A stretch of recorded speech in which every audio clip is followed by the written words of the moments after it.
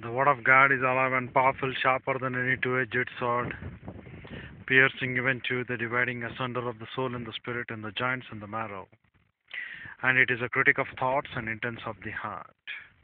All scripture is God breathed and is profitable for doctrine, for reproof, for correction, and for instruction in righteousness, that the man of God might be mature, thoroughly furnished unto all good works. Study to show thyself approved unto God, a workman that needeth not to be ashamed, rightly dividing the word of truth, or accurately handling the word of truth. Dear brethren, we need to always remember that our Lord and Savior Jesus Christ is the manna for our souls. It is by the feeding on Him that our spiritual life could be nourished and sustained only through the mentor ministry of Lord God the Holy Spirit, because the true fellowship demands nothing but knowing the power of Lord God the Holy Spirit and understanding the right knowledge of Bible doctrine. As He only can give life, so He only can sustain it. And this is He does by presenting Himself to us in the written word and nothing but by the mentor ministry of the Holy Spirit. And we need to enjoy it by the Spirit through the word, not only in His death as a lamb slain, nor in His resurrection from the dead as the old corn of Canaan, but as the one who humbled Himself, who has down here below in the likeness of one, the Word made flesh, who dwelt among us. Therefore, it is the Word alone it can give us the true healing. It is the Word alone it can give us true miracle. It is the Word alone that can work out for peace which surpasses all understanding. And furthermore, as strangers here, we need the friendship and consolation of one who himself has been a stranger here. And this is we have in Jesus. How cheering to our souls it is to trace His footsteps from the mango to the cross, as recorded in the Gospels. How the manna character of Jesus appears here.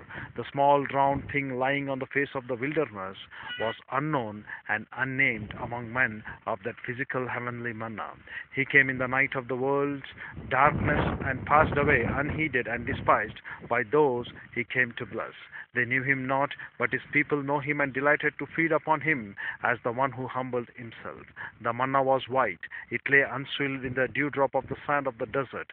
Such was the blessed Lord. Although in the world and continually moving amid in its defiling scenes, He was holy, harmless, undefiled, white in His unswilled path from the mango to the cross, as His garments were on the transfiguration mount. The manna was sweet, its taste was like honey. The Philistines once asked, "What is sweeter than honey?" The youngest saint can answer, "How sweet are thy words unto my taste, more than honey to my mouth." And that true honey will be a true healing, and that true word will be a true purpose wherewith you and I have been kept alive. Dear brethren, ponder over these things.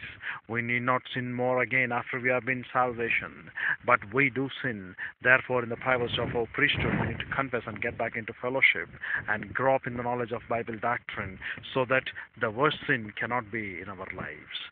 The wind is too strong today. We shall continue tomorrow with our head bowed and eyes closed. The closing moments being dedicated to those who are here without Christ, without hope, and without eternal life.